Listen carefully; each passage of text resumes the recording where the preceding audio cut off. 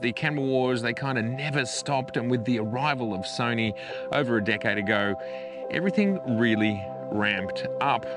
But in 2024, are we now finding ourselves in a place where there's absolutely no wars to be had? Now, interestingly, I feel like Sony threw down the gauntlet with their global proposal. I have a little bit of a feeling that it hasn't landed exactly how they said in their own launch event. 24.6 is that sweet spot, especially for global shutter. It gives us global shutter without compromise. People said, you're going to compromise ISO, you're going to compromise dynamic range. Well, we overcame that. We're Sony. We're the largest sensor manufacturer in the world. Of course we're going to do it. We're the only ones that can do it.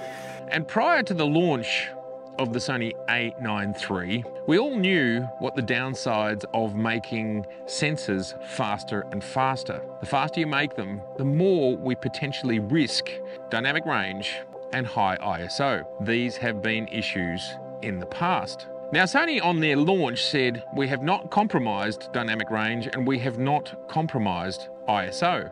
These were interesting statements because it was like, okay, well, they've done something that nobody has ever done.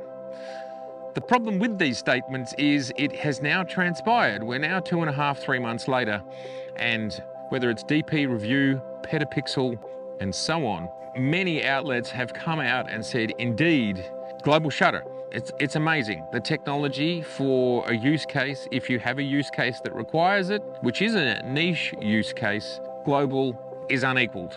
It's unequaled at solving those specific problems. Absolutely. It is at the cost of dynamic range and higher ISO performance. No big deal, not the end of the world. For those that need global shutter, outstanding. And guess what? This technology is only going to get better, but not everybody needs it. With cameras like the A1, the R3, the Z8 and the Z9 in the market, which are all very fast sensors, the gap is closing very much between fast stack sensors and global sensors. And those cameras can freeze helicopter blades, they can freeze swinging golf clubs. So is there a global war, or is the war over before it's started? My take on it is there's no war. We have cameras which all perform for the majority of individuals. They give us what we need. And I recently conducted a poll about frame rates and asked what frame rates do people in the real world, what do they think they need? Only 8% of respondents, and this is around 1,600, 1,700. And that's a large pool. And I'll tell you something interesting about data. The data hasn't changed. I first started looking at it when there was 50 respondents, and it's almost stayed exactly the same from 50 respondents through to 1,600, 1,700. 92% of respondents don't require more than 30 frames per second. 92. Only 3% of respondents say they need 120 frames per second. Now the question simply was, in the real world, once you've taken your Ferrari for a spin around the track, in the real world, what are you actually going to use? The A9 III, it gave us 120 frames per second global, but global is niche and 120 frames per second is niche. This poll tells us that. And the reality is, for sports, you can get 120 frames per second with other brands in JPEG, for example. So it's not like you can't get it, it's just not raw. So I don't think there's any war to be had there. And this dovetails me to the next war, which is now over, and that is frames per second. That's a war that's been fought between Nikon and Canon for years with their flagship cameras slowly going 10, 11, 12, 13, 14, 15, 16 frames per second. But then it stopped. I think the reason that it stopped is they actually couldn't go any faster mechanically. You just can't get the movements any quicker. That's my best guess. Plus, mirrorless arrived, which gave us a whole new set of parameters, and now we've got electronic shutters, which completely changed the game again. And referring back to that poll, the reality is that Sony is running the Sony A1 at 30 frames per second in RAW. There are a few caveats on that 30 frames per second on the A1. For example, the files are something like 12.7 or 12.9 bit. They're not 14 bit. They're close, but they're not quite there. And that's actually makes a fair bit of a difference to the file size as you start to remove the bits. That's why we have 8-bit video, 10-bit video, 12-bit video, and so on. And the other thing is that speed, Sony's only a very specific selection of Sony's lenses autofocus at that speed, and no third-party lenses focus at that speed. So yes, it can do it, but with some caveats around it. Otherwise, 20 frames per second, raw 14-bit, you've got that in your A1, your Z8, your Z9, and you've also got the R5 at that 45 megapixel mark doing the same thing.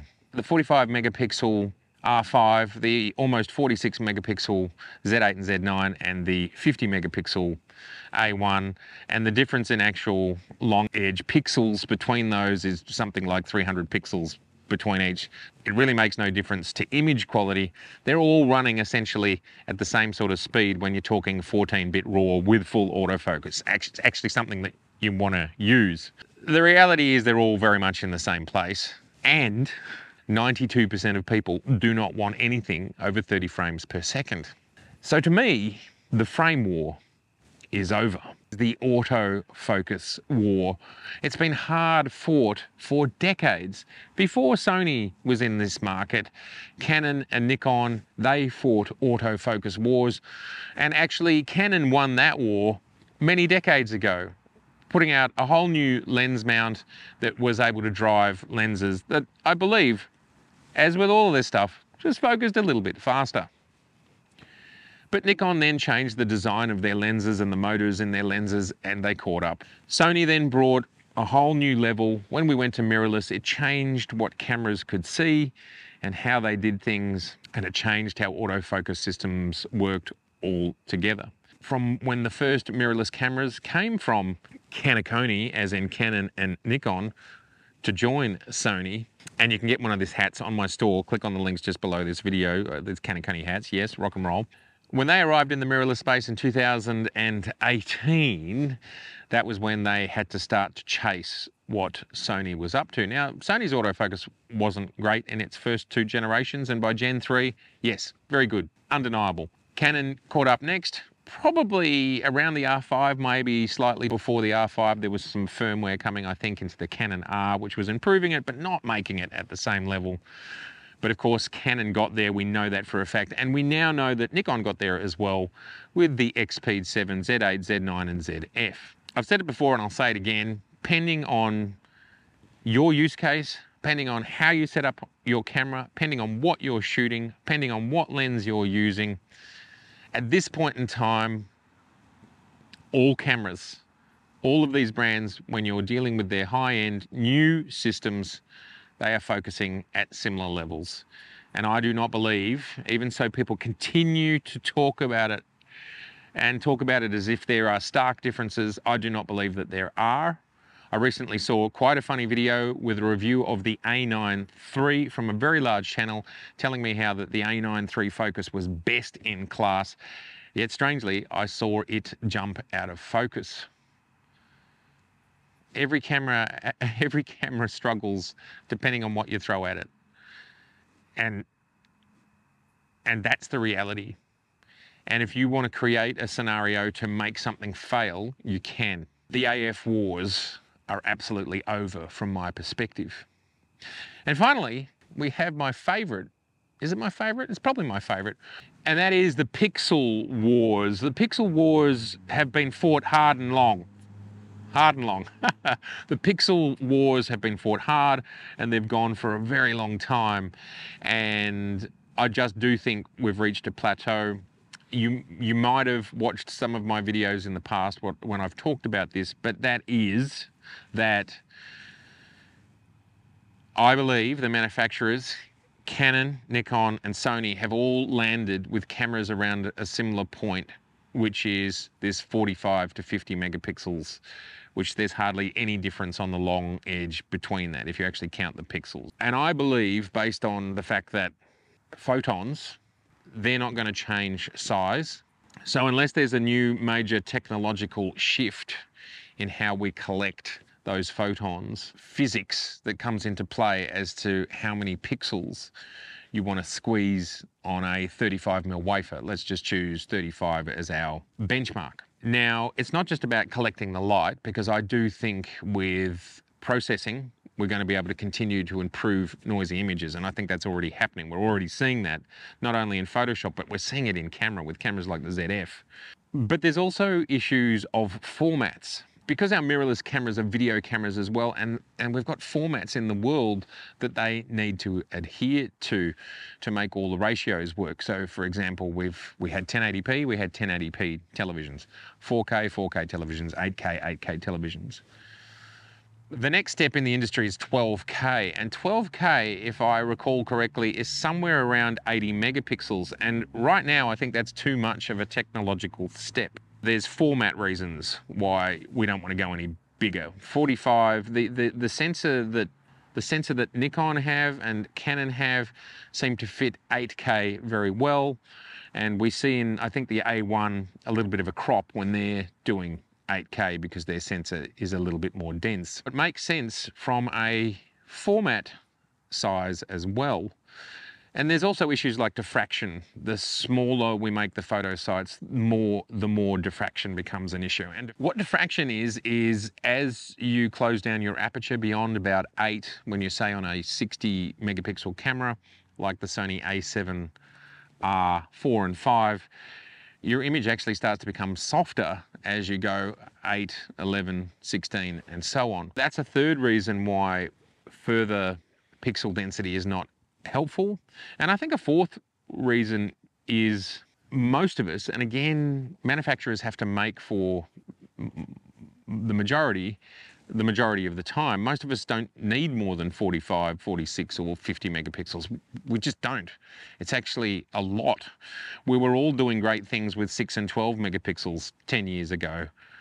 45 is a huge amount for the majority of us.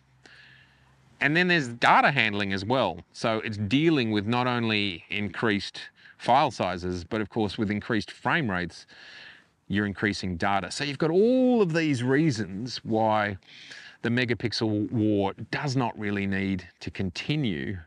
And then now we have on top of this AI, and the fact that AI is allowing us to jump into Photoshop and just say double the size of my image at no penalty. It looks fabulous and it's suddenly double. And it's like using, and another reason is pixel shift. Pixel shift in the ZF is taking you from 24 megapixels to almost 100 megapixels. Yes, it doesn't work in every situation, but it works in some, or you can just use AI. And how long until that AI might be in our actual cameras?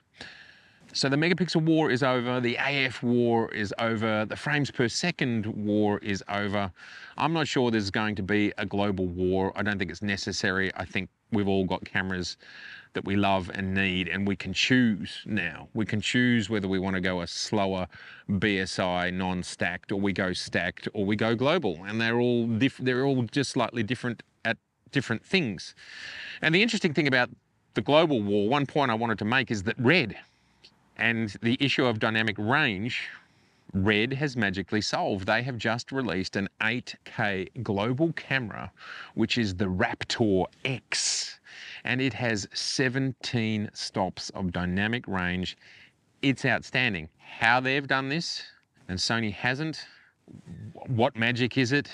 Who makes this sensor? You would think if Sony is making the Red sensor, then why wouldn't Sony allow it to go in an A9 III, because the A9 III is 24 megapixels and this Red camera is somewhere around 45 megapixels, 46 megapixels.